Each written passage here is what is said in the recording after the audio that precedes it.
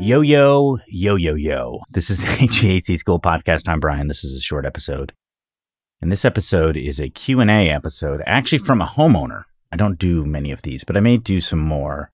I get a lot of the same types of questions from homeowners. A lot of them have to do with humidity. I think that's probably the thing I talk about the most. Well, probably the thing I talk about the most, period. But then it's also the thing I talk about that most applies to a pain that is felt by homeowners. So yeah, we're going to answer the question. The question comes from Tim. So we'll hear from Tim right after we hear from our great sponsors. Fieldpiece at fieldpiece.com. Carrier at carrier.com. I'm a fan of UEI combustion analyzers, and a big reason I'm a fan is because of their overall low cost of operation, their lifetime cost of operation. Now you can keep your UEI combustion analyzers at their best with the UEI Service Plus guarantee. Book your annual recertification online at ueitest.com/service, and here's what you get. Free shipping both ways, a warranty extension for 1 more year up to 10 years max, and same-day return shipping the day they receive your analyzer. Guaranteed. So don't miss out. Get the full scoop at hvacrschool.com/UEI service. UEI Service Plus. More than a promise, it's your performance guaranteed. Refrigeration Technologies at refridgetech.com.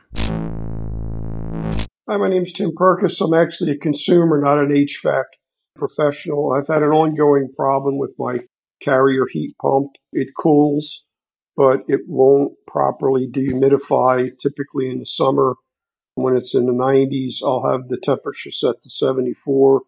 It'll reach 74, but the humidity is up in the 80-90% range. I've had at least 10 visits from 3 different HVAC companies. They're puzzled. They can't figure out what's wrong. They added just a slight amount of Freon, but they said it really didn't need it. They've checked. Since it's mounted in the attic, they thought it might be pulling air in from the attic into the return. They looked at that. They plugged a few holes, but there wasn't much to it. So they sort of thrown their hands up and said, we don't know what's wrong with it. And this is 3 different companies. The only other thing that's ever happened with it is they did change out the evaporator coil at one time. So I'm at a loss. What could it be? I'm not sure if you guys can help me. Thanks a lot. All right, Tim. So what you're facing, to distill it, and there's a lot of information here I don't know, but I'm going to go on what I do know. I don't know if this was a change out or if this is a new house. I'm going to assume it's a change out.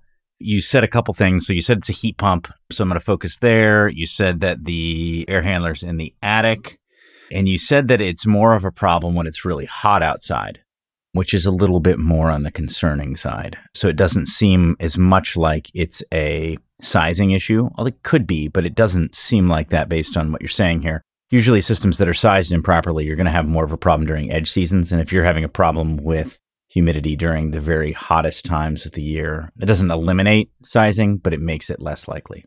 But anyway, let's talk through a couple things that you need to do in this case. And I can almost assure you that the other companies, I shouldn't say I can assure you, but often they skip this step because everybody just focuses on a couple things. They focus on air temperature split. They focus on pressures of the system. When you said they added a little charge and it didn't seem to help much, they said it wasn't needed, I think is what you said. That's funny. It's either needed or it isn't. And adding a little bit's not going to help anything. So a couple things. First thing would be they need to just do a measureQuick report at this point. I mean, honestly, a measureQuick contractor going in, connecting the probes, and just looking at the actual delivered capacity is going to be one of the first things you need to do. And based on the incoming air conditions, it's going to give you a pretty good sense of whether or not you're removing latent the way you're supposed to. So you have sensible BTUs, which are changing temperature. You have latent BTUs, which is removing moisture. And you want to make sure that you've got a good, solid latent removing or moisture removing capacity, which leads to a low sensible heat ratio. So at really high relative humidities, you should be seeing sensible heat ratios that are easily below 0.7 for a system that's set up properly. The next thing is going to be system airflow. So if the system airflow is not set up right, that's a really common cause of humidity issues, both the dehumidification settings, if you have them, but also if you're in a humid climate, which it sounds like you are, setting your airflow to 350 CFM per ton in a humid climate is going to be typical. I understand there's going to be folks out there who are like, oh, you got to know the design. Look at the manual S and the manual J. And correct, yes. But again, these are service companies coming in, and let's not get ridiculous here. But we do need to make sure that the airflow is correct and it's in that 350 CFM per ton range, and that if it has dehumidification controls, it's set up properly. wired up properly. If it's a two-stage piece of equipment, make sure that it's staging down, staging up. So measureQuick report, confirm airflow, make sure it's staging down, staging up. Since this is a big problem at that point, in order to make sure that you're solving it, I would also do a full duct leakage test, like not a visual, but like an actual duct leakage test with a duct blaster or similar duct leakage tester to confirm that your ducts are not overly leaky and to try to find the location. Again, that's after you've done a full visual inspection of everything you can get to make sure there's nothing wide open. After that, doing a blower door test, confirming that your house isn't excessively leaky, looking at things like dryer vents venting inside the structure, bath fans venting inside the structure, bath fans running all the time. Make sure the bath fans are running when they need to run and not all the time. Make sure kitchen exhaust is running when it needs to and not all the time. Things like whole house fans are a no-no. Things like powered ventilation when you have a vented attic. So solar power fans is a no-no. It can cause pressure imbalances. This is stuff that I've talked about a lot, but you really have to systematically go through the entire house. And then even things like mad air that Jenry Garcia talks about is another factor. Jenry Garcia wasn't the first one, but it has been talking about it a lot lately. It's originally John Tooley and others who started talking about that. But basically, pressure imbalances inside the structure that can drive moisture in. You really want to look at source control, and that's the main thing. If you're saying 80 to 90% range, sure, the AC contractor needs to confirm that the system is not just cooling, but it's also actually removing moisture. And like I mentioned before, you can even do that with things like measuring condensate. You can confirm how well it's dehumidifying just through that. There's a lot of variables there. But the contractor needs to do all those things first, and then you look at your duct leakage, then you look at your structure leakage. And those are tests that building science professionals or a building science-minded HVAC contractor can do pretty easily. You just have to find companies that do that kind of thing and don't just swap boxes. The vast majority of contractors in the U.S. market just swap boxes because generally speaking, that's all that people really want, honestly. And in most homes, it's not like major problems. There are issues in almost every home. But in your home, not being able to maintain a reasonable humidity, saying 80 to 90% is crazy. And I would also confirm that whatever you're using to measure that is truly correct, because that's very, very high. Like, I'm surprised you don't have mushrooms growing inside your home at this point.